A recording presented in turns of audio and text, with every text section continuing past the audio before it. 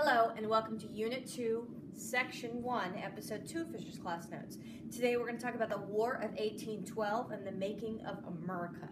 Our vocabulary: Manifest Destiny, Western Expansion, the War of 1812, Impressment, Tecumseh, Nationalism. We're going to talk a little bit about Andrew Jackson. By the end of this episode, I want you to understand the following three things. One, the British tried to control U.S. trade. They kind of tried to act like they still owned us, and that was upsetting us. Two, American Indians were, of course, continuing to fight the expansion as Americans continued to move west and make more states after we bought all that land in the Louisiana Purchase. And three, after the War of 1812, although there was really it was a draw, there was no real winner, we became a respected power. Britain kind of left us alone. We kind of became America. We became a power. So we're going to talk about the War of 1812 from 1812 to 1815. So, what were the major causes of the war? There were four major causes of the war. One, the British were trying to control our trade. We didn't like that. They even, Britain was angry, basically, that America won the revolution, so they were a little salty about that. So they started having trade restrictions on us. We still needed their goods. The British made the Order of Council, which forced American ships to dock in Great Britain so that we had to kind of trade with them, and they could tax us and stuff like that. So they were really controlling our trade. Two, they were impressing American, because it's unclear who's American at the time, but they were impressing American sailors. Well, what did that mean? Impressing means forcing them to join the British Navy. So it's like a draft, a forced draft. And basically they were stopping American ships and taking off sailors that they claimed were British citizens.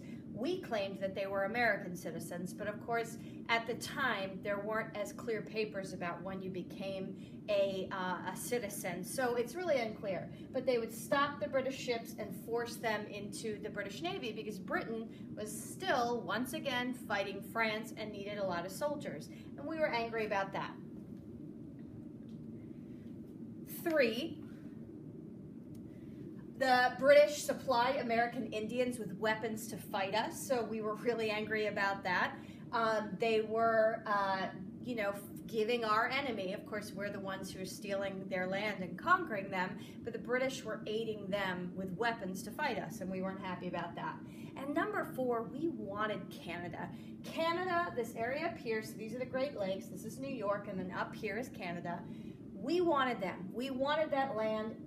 They were still a British colony at the time, and we were sort of trying to free them. They didn't want to be free. In fact, when we went there, just like in the American Revolution, we went up there and we're like, we're going to free you, and they had no interest. But we wanted Canada. Canada was, however, very loyal and happy to be British subjects. They were like, nope, we're good. Did Britain think that they could take us back? It's questionable whether that was really a reason, but they certainly felt like they could push us around and bully us. So we're fighting the British Empire again, not much longer after the Revolution.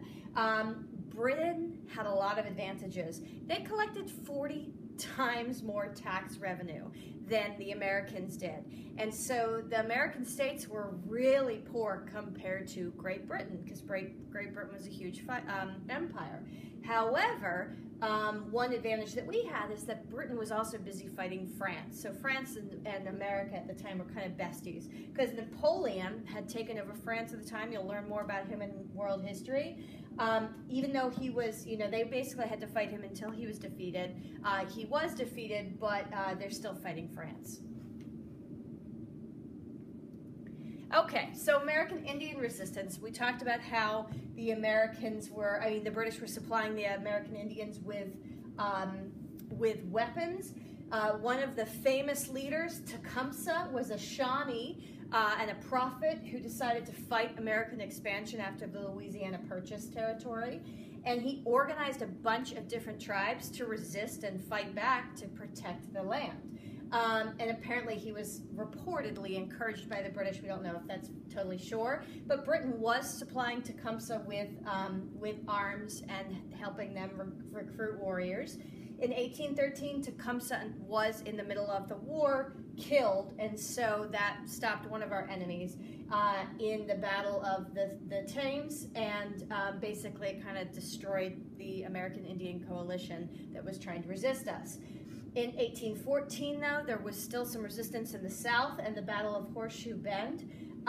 More American Indians died in that day than any other day in history, any single day. But it was an absolute slaughter of American Indians in the South. Okay. 1814, in August, Britain did seize Washington, D.C., our capital, and actually set the White House on fire. President Madison at the time and his wife, the First Lady Dolly Madison, barely escaped with their lives. However, we were saved by nature. A hurricane stopped all the fires and basically put all the fires out in the end of the destruction of D.C. Otherwise, D.C. might have all burned down to the ground.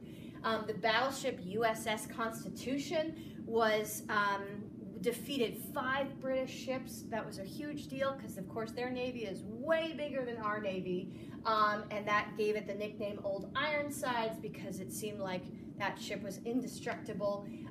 4,000 enslaved African Americans escaped and fled to the British because the British were on their way to ending slavery at the time, and of course, again encouraging the "we'll free you if you come join us."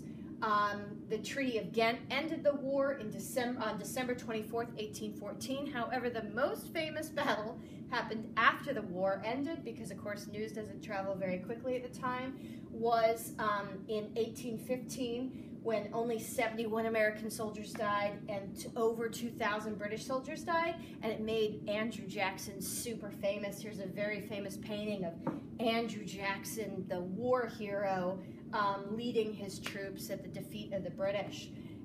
So basically, it was a tie. But the lesson is that Britain could no longer bully us or tell us what to do, and we were going to continue expanding west. But more importantly, America became a national symbol. The idea of national pride really grew during the War of 1812. Uncle Sam, that's of course a famous character.